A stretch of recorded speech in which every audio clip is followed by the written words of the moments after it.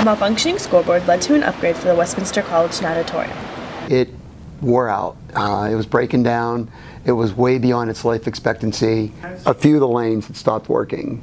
And we were calling in a mechanic, an electrician from Cranberry, and he was coming up fixing modules as they were burning out. Many individuals and organizations made upgrading to this new scoring and timing system possible. Through some very generous giving from alumni, from friends of the college, and some Board of Trustee members and Student Government Association, plus President Dorman and the administration's contribution. The Westminster swimmers and divers were excited to see the changes. The first day that it was turned on, they couldn't believe it. It was awesome. I think it helps the swimmers out a lot because it keeps them, has them something to laugh at sometimes, and it helps us, the music they play.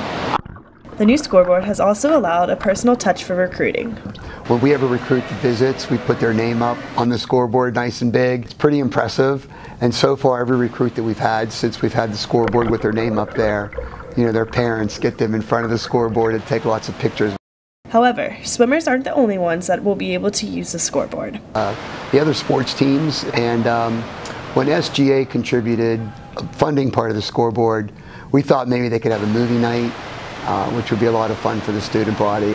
From the Westminster College Natatorium, I'm Rachael Letscher for WCN 24/7.